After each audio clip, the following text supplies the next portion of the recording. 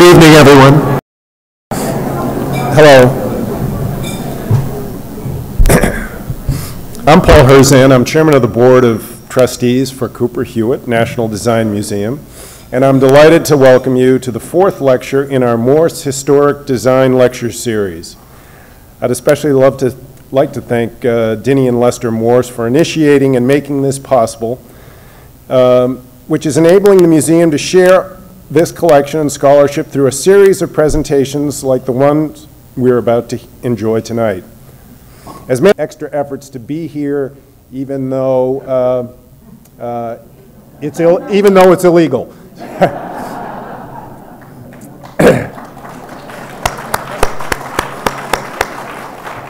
Don't anybody quote me on that.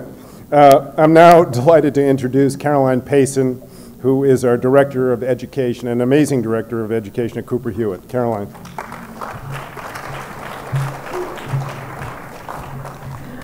I'd also like to welcome you and welcome those who are watching us online, and perhaps reiterate that nobody is here illegally. Thanks, Paul. As you just heard from Paul, we're reopening in about a year from now, in the fall of 2014. But that doesn't mean, although, as you heard from Paul too, that we're shut down because we're the government. We're not actually closed. Because we've been closed, we have sites around the city like this one where we are able to run programs, particularly our education program in Harlem, which is going on despite the government shutdown, as well as our Design in the Classroom program. And these are some of these ways, and this lecture series is some of the ways we've been out there in this time while we've been dark. I would love to just tell you about a couple of programs coming up in the next month or so. The first is National Design Week, which is October 12th through the 20th. It's a special week, so there are 8 days. And that involves a range of activities for all of our audiences. There in our Harlem space will be free programs for children and families. There'll be a teen design fair for high school students in New York City, where they'll get the opportunity to meet all sorts of famous designers and ask them anything they want. That evening on October 15th will be a panel of some of the winners of the National Design Awards. And on October 17th is our annual National Design Award Gala. We also have, and you might have noticed when you came in, a wonderful new program starting in November in partnership with Van Cleef and Arpels called Design by Hand. And that program is taking the idea of the handmade object, whether it's jewelry or fabric, and in some cases later on a Pixar film, something that starts with handmade, and we'll talk about with those designers from those companies. Introduction, I want to express my appreciation to the Cooper-Hewitt Museum for inviting me to lecture, and to thank Sarah Freeman, the museum's public education manager, for her gracious assistance. I especially wish to recognize Mr. and Mrs. Lester S. Morse, Jr. for generously supporting the Design Revolution's lecture series. It is an honor to be a participant. In addition, I welcome to the lecture two members of the Chicago Art Deco Society, President Joe Lowndes and Kathleen Murphy Skolnick, editor of the CADS magazine.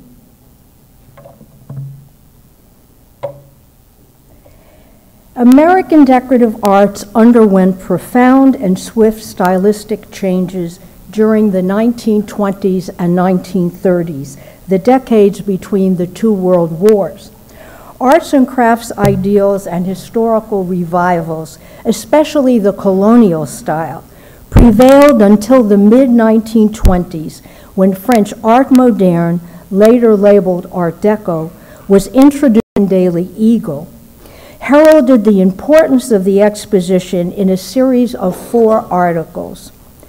Art Moderne was a decorative style, an amalgam of diverse elements. It did not have theoretical underpinnings. Often cited as sources of this design revolution that reacted against and supplanted Art Nouveau were the art movements of Cubism and Futurism, progressive Austrian design, American Indian and Mayan cultures, ancient Egypt, machine imagery, the skyscraper, even the ballet russe.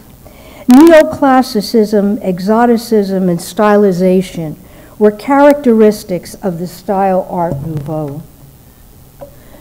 Most Americans at the fair would have been astonished by the architecture of pavilions such as the Bon Marché department store and the startling form and crystal handles of the Puy-Forcat service that rested on silver plinths.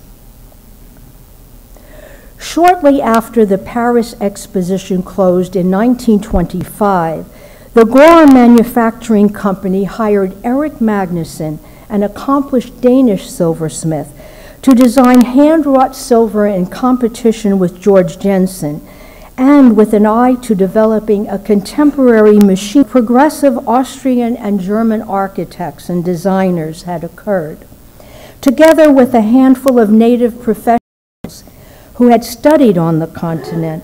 They formed the nucleus of New York's avant-garde design community.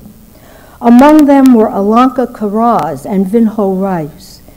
The dire post-World War I economy in Europe propelled. Department stores played a pivotal role in exposing the public to art moderne. In New York, Lord & Taylor presented French furniture and accessories in a lavish setting designed by architect Eli Jacques Kahn. After his return from the Paris Exposition, Adam Gimbel, the youthful president of Saks Fifth Avenue, introduced modernist decor in window displays and store interiors by vanguard designers Frederick Kiesler and Donald Desky. And Puy-Forcat silver was represented in New York exclusively at Saks.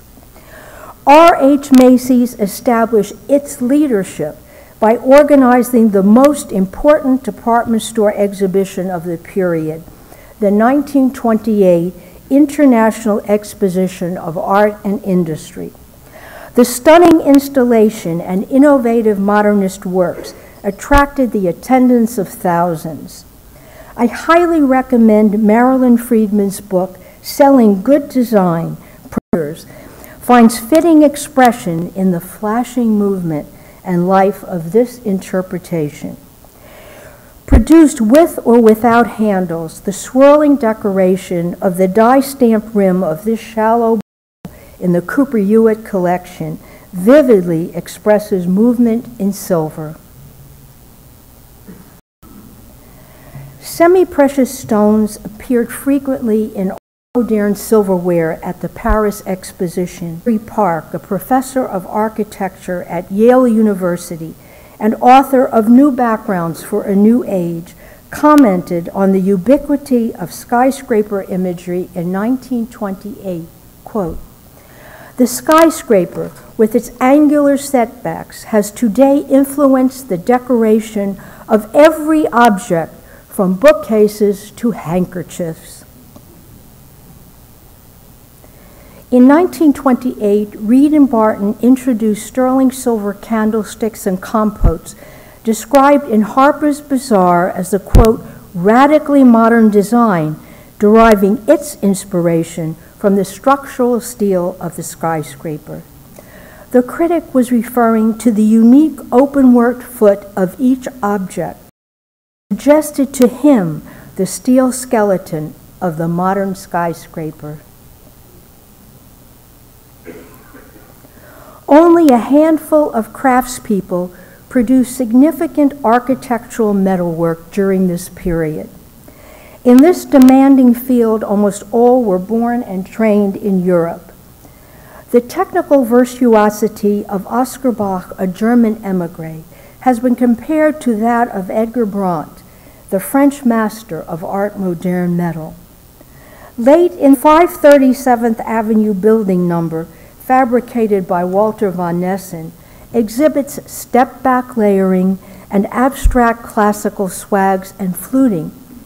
In contrast to its quiet containment and symmetry, the Channon Building grill bursts with coiled energy and electrifying speed, while the Rolls-Royce Building elevator expresses the steady uniformity and movement of machine production. Walter von Nessen, a former student of Bruno Powell in Berlin, established objects primarily for interiors. Lighting solutions were a von Nessen specialty. The standing floor lamp in the Cooper-Hewitt collection disperses and funnels illumination upwards by means of 3 staggered and outward flaring cones. The stacked and louvered disc flowering at the end of the 1920s. A chance encounter brought the Hungarian metalsmith Paul Feyer, an apprentice under Paul Kish in Paris, to Cleveland in the fall of 1929 as designer for Rose.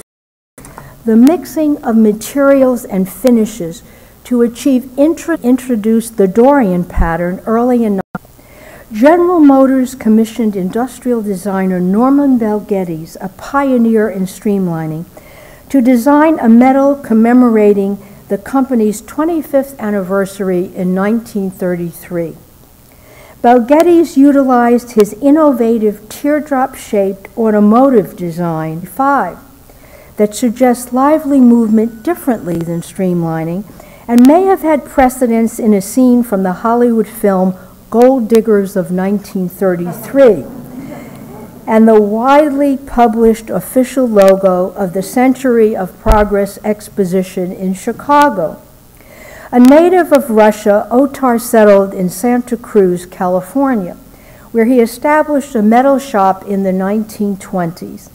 Otar is an obscure figure except for smaller boxes similar to this one. The Cooper-Hewitt is the repository. The form is extraordinary, like a hand grenade with handles springing out at right angles. However, a spherical T-service designed by Pouilly-Fourcade may have been the true source. The 3 Pouilly-Fourcade vessels shown here are part of a 4-piece service in the Cooper-Hewitt collection. Lobel may have adapted its perpendicular handles and anchored his pieces in a tray instead of on plinths like those that support the pouring vessels in the Pouilly-Fourcade service. The meteoric success of silversmith Peter Müller-Munk, who immigrated from Germany in 1926, reflects the C3 flagship fleet at the time when a full-course meal with table service was included in the fare, and dinner aloft was an advertised inducement. The handles of the signature flagship flatware replicated in relief and abstraction of the DC3 profile.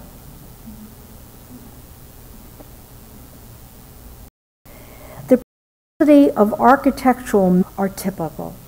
The success of his spun aluminum was due in part to the new informality in home entertaining. Wright capitalized on this trend with a variety of smart, practical designs such as these that were within the economic reach of the middle class during the Depression. Aluminum, a versatile material that is light, strong, and rust-proof, can be stretched and rolled into almost any shape by hand, and is also well suited for hand-forged and hammered aluminum accessories. Arthur Armstrong's collection is a graceful, wide-flaring bowl supported by a rod encased in a glass sphere, and was one of many designs released in 1934, the first year of production. Marketed as an affordable alternative to traditional silver, advertisements boasted that, quote, "No blur of tarnish will ever mar the stately beauty of Kensington, the lustrous new metal with the soft, rich glow of old silver." The Bauhaus innovations in tubular steel construction for furniture in the mid-1920s by Marcel Breuer and Mies van der Rohe have affinity with design and attest to the Bauhaus influence on Desky, but also to his transformation of hard edge angles into fluid streamlined curves without sacrificing the geometric effect. The capacity of tubular steel construction to express lightness has rarely been exceeded. To Weber, though, streamlining conceptualized by Bach for the end table halts dramatically at the cantilevered upper shelf. Each designer employed the streamlining metaphor for movement, flowing parallel speed lines. Bach Cooper-Hewitt collection may have been inspired by the bisected nose of the 20th century limited train, designed by Henry Dreyfuss and introduced the queues at the 1939 New York World's Fair, waiting to experience Norman Belgetti's Futurama in the General Motors building, formed human streamlines. The components of the iconic theme center